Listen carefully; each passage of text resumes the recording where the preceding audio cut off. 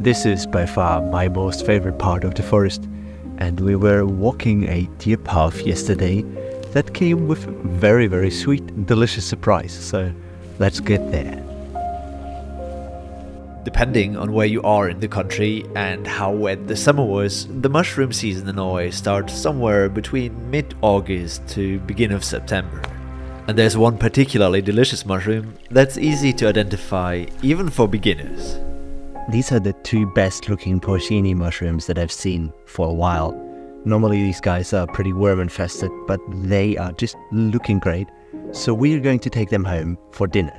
One of the characteristics that makes it easy to identify this mushroom is that the pores on the underside of it are often colored yellow by the spores that they release.